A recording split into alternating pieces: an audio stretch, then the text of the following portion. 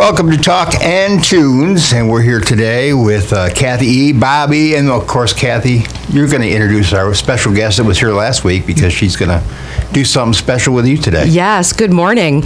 So we have Jean Drew on again. She's the world-renowned graphologist. Did I say that right? Graphologist? Okay. Okay. I met Jean, about 3 years ago. She was walking her dog by Hackley Hospital, and we just started chatting, and she's pretty amazing. She read my handwriting, which was a little alarming, but no, it was, we had fun. And so she's going to read my writing now on air. I'm going to do it right now? Yeah, well, yeah, and she's going to be kind somewhat, but truthful. Well, you need... No kind, no way. I thought I'd start out with something that was... No, you don't do well alone. You need a lot of social interaction, contacts, and so forth. Yeah, and you have a curiosity about the future, even though you don't make plans that take you into the future. You're curious about it. Amen. Amen. And, okay. Yeah. I just never know quite where to start or stop. Say no. Well, words are important, and you like to have the last word. Yeah. So yes, that's important to you, and you don't want people socially to be able to read you right away. You try to put on, what would be a good act. Yeah. Yeah.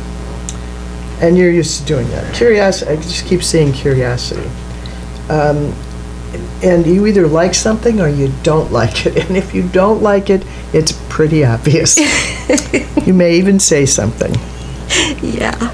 And a lot of your ambitions include, oh, wait a minute, what's that? What am I going to do with that? Where's that going to go?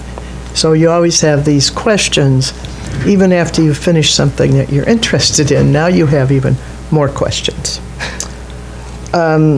Yeah, let's look here at other samples.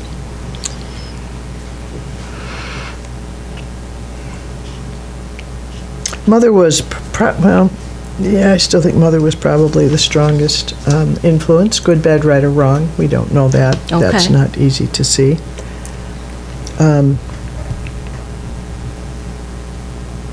How's she doing so far, Bob? Pardon? How's she doing so far, Bob? She's nailing it. Okay, all right, just check. Okay. And you don't like to know, you don't like a predictable day. And so actually, if you think things get too unpredictable, it's you calling it out that way. Your energy actually almost encourages things to present new or unexpected. That is so spot on. Did you know that your energy creates that? Yes. No. Yeah, it does. Does my energy create anxiety for people? Only if you emit anxiety. Okay. Would it? And you can from time to time. Yeah. Again, because you actually like unpredictability, but you're uncomfortable with it at the same time. So there's two sides to that dilemma. Anyway, as I said, no, I didn't say it. You have a good value system. You may not be able to articulate it all the time, but you do have it. Oh, that's good to hear. And so you look for insights, and your insights are stimulated by what you see. You see something and go, well, wait a minute. What might be behind that, or what might that be about? So that stimulates that part of your being. How am I doing? Really good. Really good. The goals that are strongest in the writings I see are ones that you can follow through on pretty quickly, like within the day or by the next day. Okay. Okay? And the past still influences you. It's like you're trying to bring forward things from the past and not lose them or not let go of them. Wow. How does that? That's really good. The way you describe things is so insightful. Well, thank you. Yeah. And again, we're hearing the analysis of Jean Drew, our graphologist here, and as she continues to pore over the writings of Kathy Ecker, let's give her a little break, give her a little break from that, and let's talk a little bit about your background, Jean, in case people weren't around last week when we kind of fully introduced you, and talk about a little bit how you got into this field of work. Did I talk about that last week? I don't remember. Anyway, I got into this field of work because I was born with a little bit of brain damage, and I am left-handed. And when I started school, I would start to print, and they'd teach you to print, and I'd hold the pencil in my left hand, and it would go backwards. I'd look at whatever they wanted me to look at on the board, and then I'd do it, and it would go backwards. And I couldn't write forward. So I could write backwards, and I could write upside down, and I still can today. And actually, if I knew about handwriting, what that actually implies is that this person who writes that way and has that dilemma is born to go well into the past, to bring something forward into the future. And I think I did that with handwriting. I think I did it. And so that's how I got, my mother brought a book home from the library about graphology, because she was trying to understand what is wrong with my daughter, what's going on here. Because thank God, when I was in grade school, they didn't force you to write right-handed. And I don't think I could have done that anyway. I had to teach myself. But anyway, I was a book on graphology, and she started studying it. And in the next couple of years, I got interested in it. But because I was raised, I hope they don't mind me talking about religion, but I was raised Catholic, I was afraid that this was not a thing you were supposed to do. My mother wasn't Catholic. And so I actually avoided that truth, or whatever it seemed to be to me at the time, and I would hide in the library and start looking at books on handwriting. And I read books today. I start at the back, and I want to say, it's very hard for me to start at the beginning. You start at the back of a book to read it? Yeah, I read the finish. Kind of kills the mysteries, doesn't it? I've done that a lot, too. Oh, how about that? Yeah, okay. Huh. Anyway, fortunately, I met up. I met up with someone who was very astute in handwriting assessment, and started studying with that person. And it has evolved over time that I've studied with international people. I don't know if anybody in the audience listening to this would remember Ayn Rand or Nathaniel Branden, very, very prominent names. Nathaniel Branden was a fantastic psychologist. I lived with he and his wife and studied with him, and he had me work with his patients. Wow. And one of the people's handwriting that he gave me one day to do, he said, I'm not going to tell you who this is, but I want you to record it. And that was Ayn Rand. And I know why he didn't want me to, didn't want to tell me who it was. Anyway, that's kind of part of my story. One of the things you talked about last week was the fact that you've worked with schools. Yes. And kids, right? Yes. And how important that could be as an intervention to understand kids, the why they do things, Yes. Yes. And you've worked with some schools even locally here. Yes. And let's talk a little bit about that, the way that you can use graphology to do that. Right, because thank God that I not only have learned to analyze handwriting, but I've also learned to analyze drawings and scribbles. And children, we express ourselves through the movement, form, and color. We do, that's it. And it is easier to understand where a child is coming from and what might work best for them. And yeah, I love that, and I want to do more and more of that.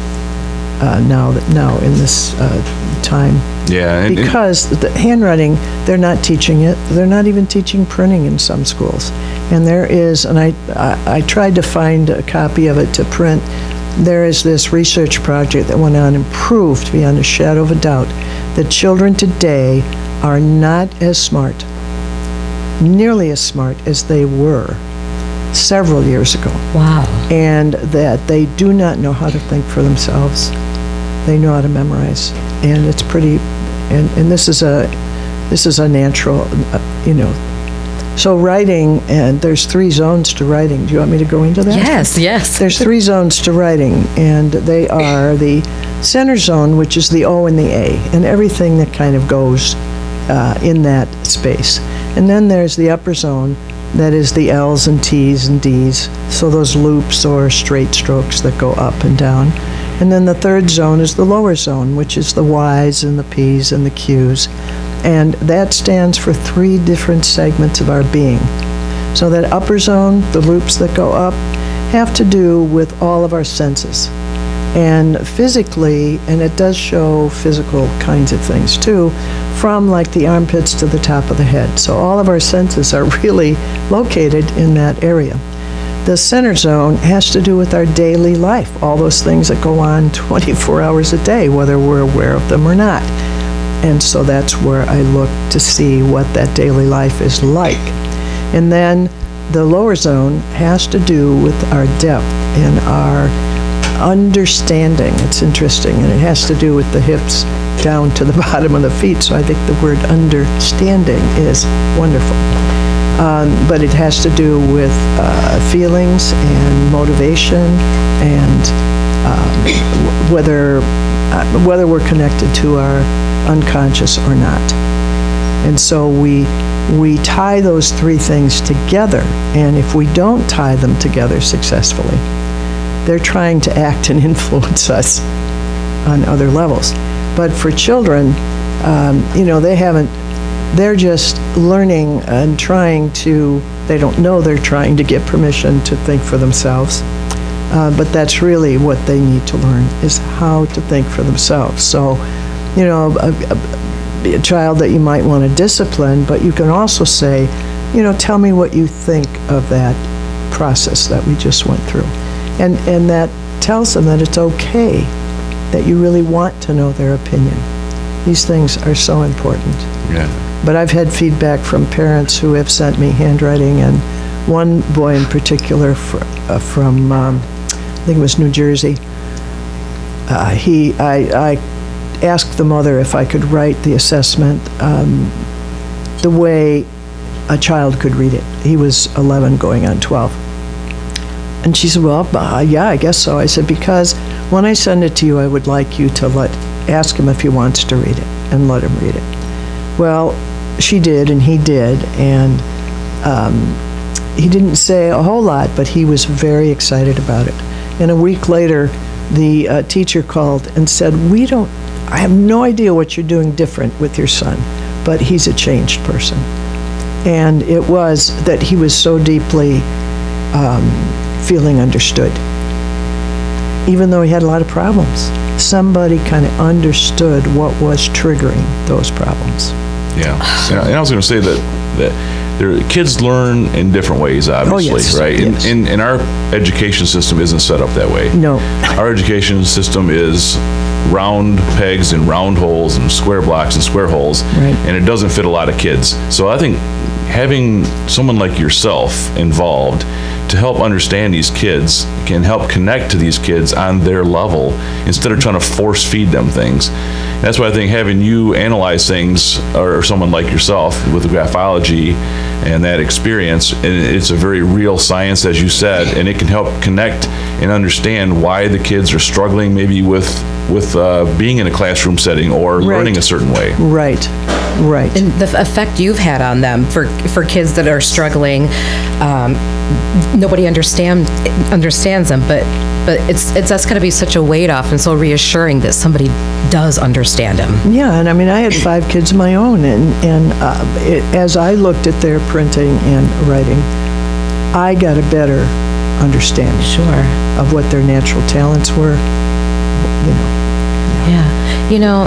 Go ahead. Yeah, even a parent. You know, it's you're not supposed to be able to know everything about your kids. Sure. You got to read between the lines, as they say. Oh, yes, right between the lines, yes. That's probably where Just that where comes that from. lower zone and upper zone can meet. Yeah. Or, okay. Well, Jean, you are just so incredibly interesting. When I met you a few years ago, and this really stuck with me, you read my handwriting outside Hackley Hospital, and I think people in general, I don't know if they're really self-aware.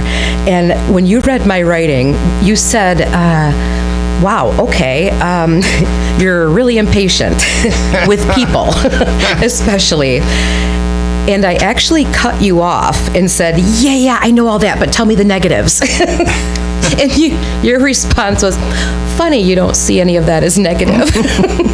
So, yeah, how I come across to people, it made me be more self-aware. Yeah, why do you think people do psychedelic kinds of things?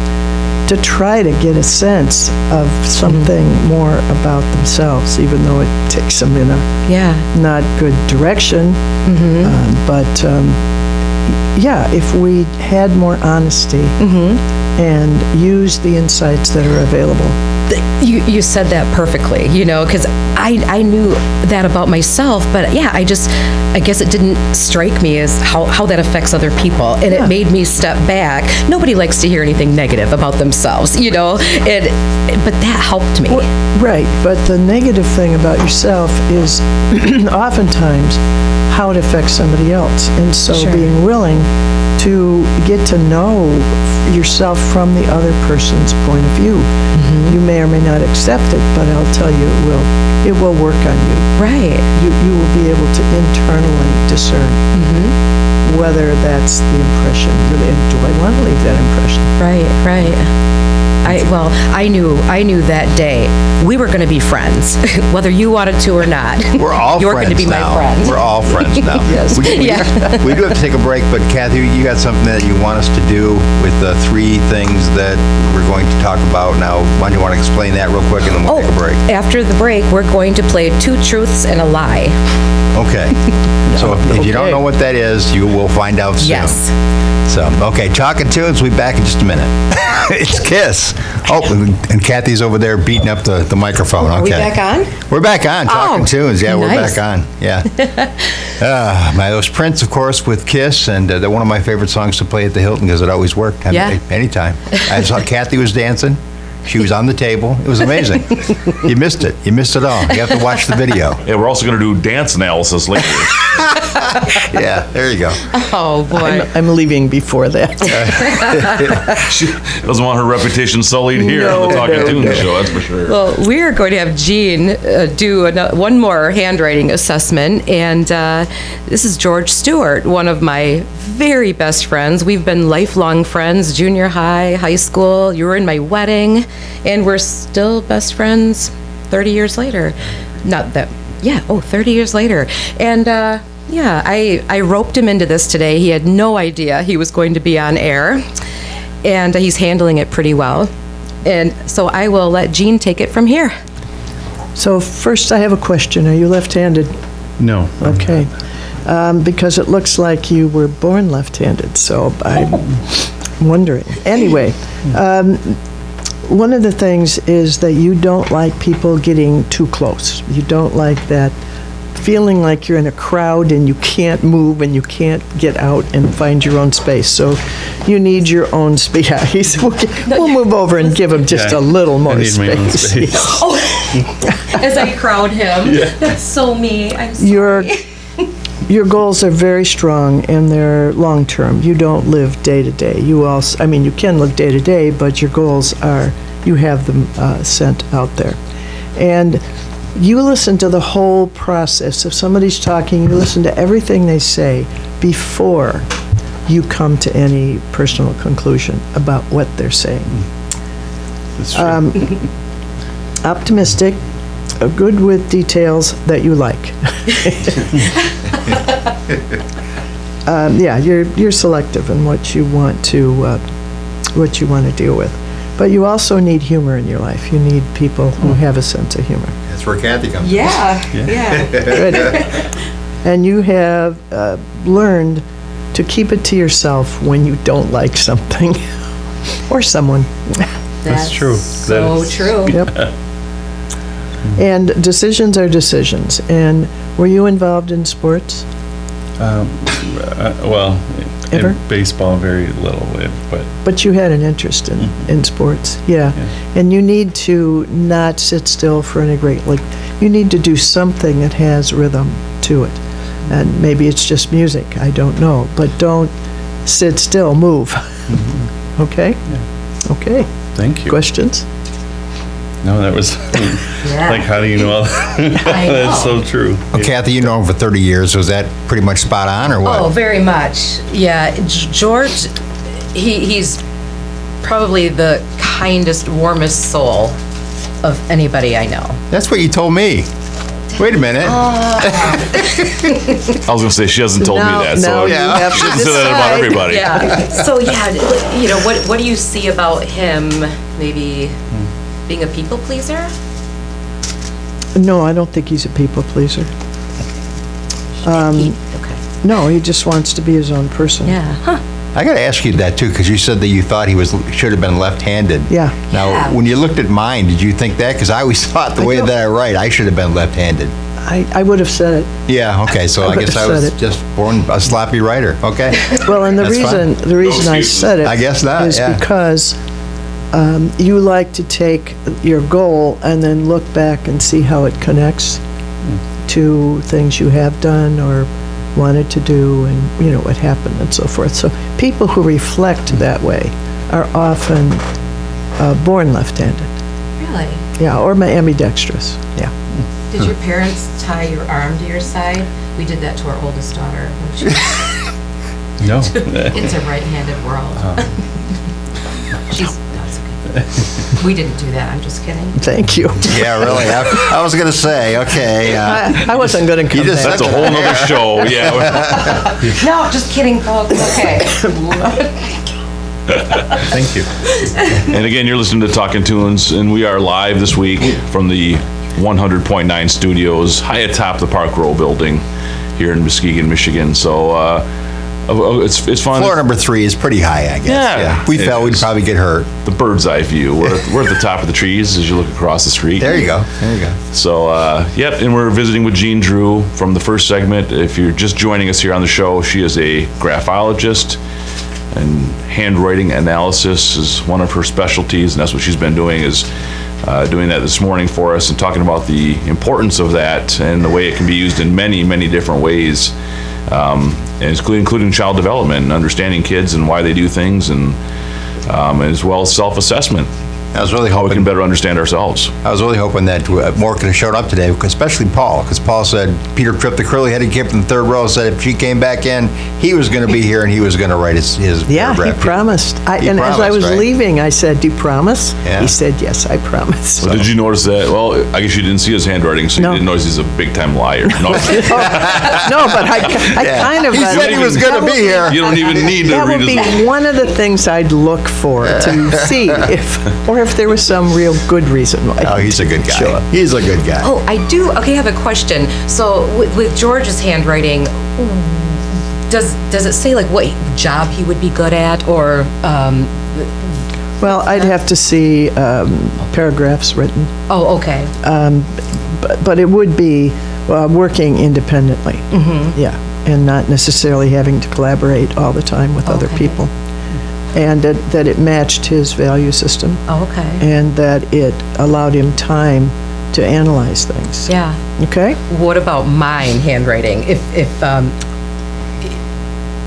what does it say there? Well, we're back to that. Yeah, I'm Oh, sorry. I got to pick What this about one up and me? look at it. What about me? No, I'm just kidding. Yeah, we're not. Well, again, Oh, this is. I think I'm nervous because I know I'm not perfect. And well, none of us are. I'm You know, telling it's you really that. hard to keep up with If Bob and I and be anybody was perfect, right, Bob? perfect, they don't belong in standard. this world. That's it. You can just have perfect goals, but doesn't mean you ever reach them. So you're wondering what I'm just, if anything sticks out to you, because I know you've been hired to look over resumes. Oh, yeah. And yeah, you probably wouldn't hire me, would you? Well, it depends on what you were applying for. If you were, so if you were what wouldn't you hire me for? Would you hire me, please? a desk job that required you to not interact with anybody and just focus on things, not people, and details. That would be bad for me, right? Bad. Yeah, I would. I know I would be really bad. No, that would be bad. And, yeah. Bob now chimes in. She's on it. Yeah, so, I mean, again, you just have to be involved with people, whatever it is you're doing. Yeah. Okay. I can embrace my negative or positive traits, however you want to look at that, Bob. Sure. It depends. I've been on racing them for about 30 years. Yeah, like I say, you guys have been married for 30 years, so you must have figured it all out, where right? you're using it and who's influenced by it, that's all. Okay. Do I get along well with others? Oh, boy.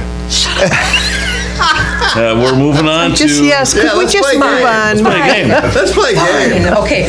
Now we are going to play Tooth, Truths, and a Lie. Would you like to go first, Jean? Oh, my goodness. Okay, so I just read them. So the way it works- Guess what? Go Yeah, ahead. the way it works is we've written 3 items about ourselves, and 2 of them are truthful and 1 of them is not. Okay. And we're going to try to guess which one's which.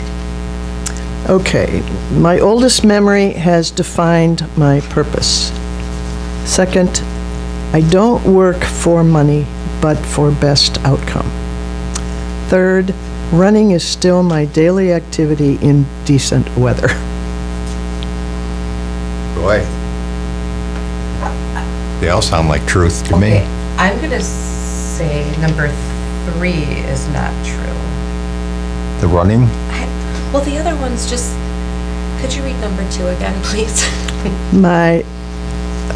I don't remember which one I read first. My oldest memory has defined my purpose, or I don't work for money, but for best outcome. Okay, maybe our number 2. Was that your oldest memory? Okay. I'm saying the number. Guys? I'm saying 2. Yeah, I guess I would go with Yeah. 2. Okay? So you want to know? Everybody Yes. doesn't have to guess. 3, running is still my daily activity okay, so in Kathy, you're right. decent Stuck weather. with number 3? Because I wished it was, but when I broke my ankle into 4 pieces, Oh, you told us that and I last have all week, these too. pins Yeah. and screws, and I jog a little bit, Yeah. but running just hasn't quite been Yeah. balanced enough. Okay. Oh, that's good. Okay. All right, Oscar, do you want to go next? Oh, sure, why not? All right, here we go. Let's see, first one, I'm a certified electronic technician. 2, I got into radio fixing cart machines, and the morning girl quit and asked me to do the mornings.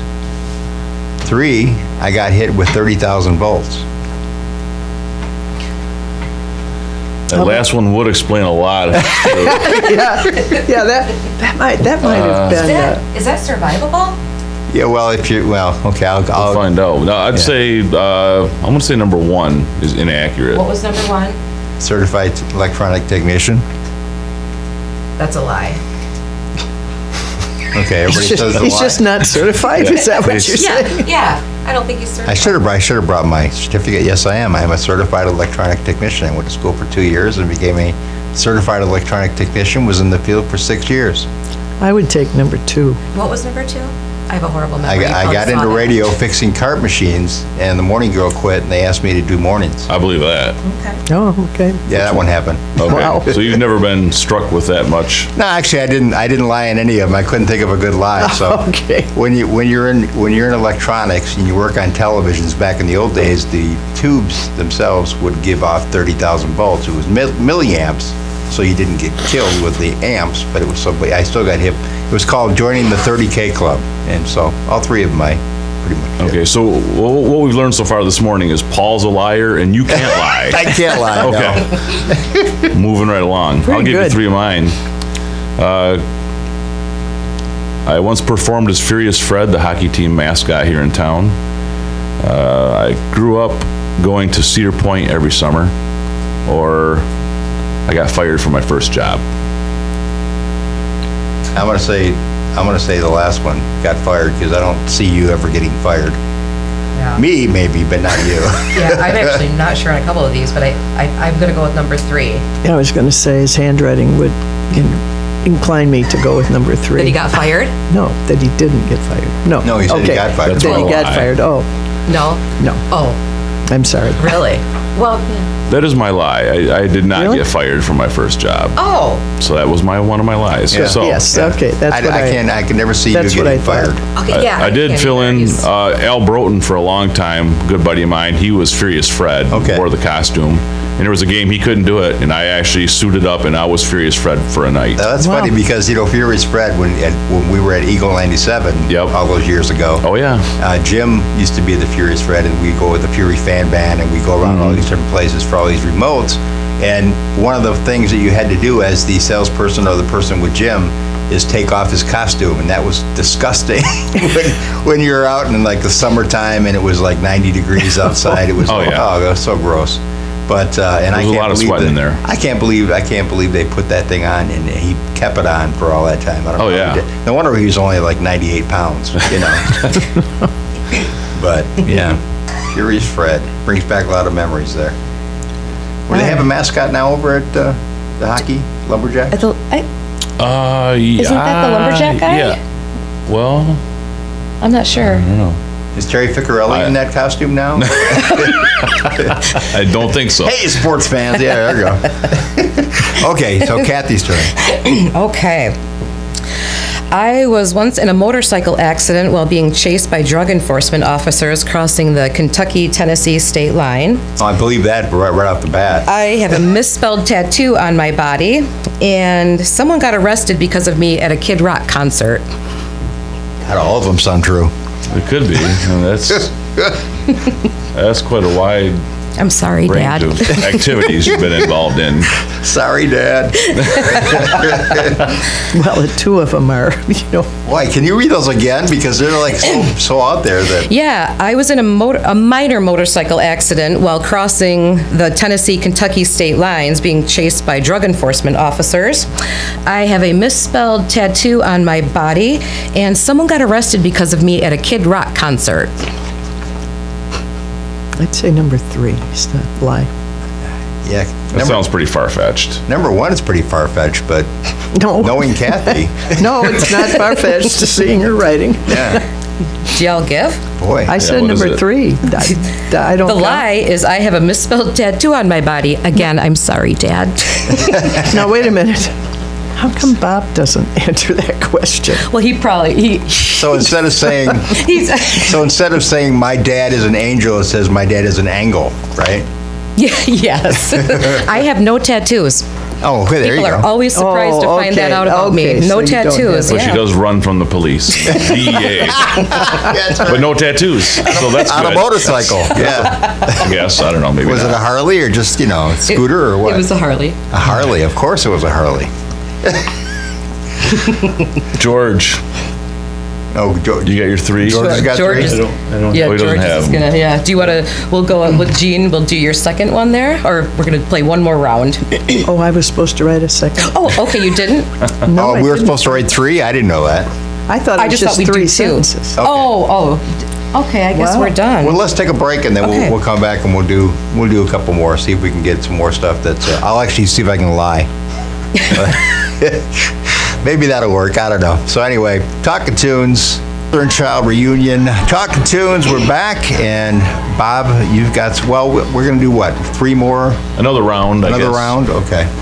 So we got another round, so Kathy, why don't Kathy go first? Okay. Let's. We're doing another round. Okay. Another round. yeah. Okay. See who's lying. 2 truths and a lie. Yeah. 2 truths and a lie. Okay. As a child, I suffered from debilitating shyness. When I was 15, I won a yo-yo competition at the Woodland Mall, and my friends and I once stole some Skinny Dippers clothes off the beach and left. Knowing Kathy, all those sound true again. Once again, it's like really hard. It was at 2 The a.m. life she's led. Can never rule anything out, quite frankly. Yeah. I'm saying number 2 myself. Number 2 was the lie? Yeah. Okay. I don't know why. It just sounds like it might be. What do you think, Jean? What was number one again? I suffered from debilitating shyness as a child. I'll take number one. That's the lie? Yeah. You know What we're is the a best, lie? Bob. Yeah. Okay.